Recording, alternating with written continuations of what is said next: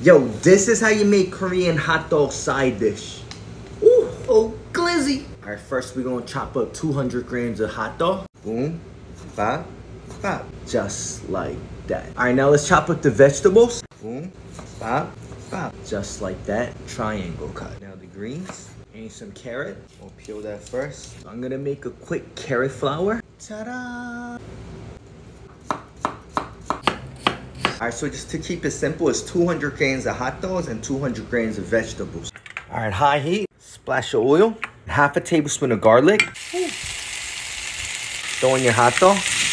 And then your onion, carrot, and some green pepper. Boom. And some yellow pepper. 1 tablespoon of sesame oil, 1 tablespoon of pepper paste, 1 tablespoon of ketchup, and 2 tablespoons of corn syrup. Half a tablespoon of sesame seed.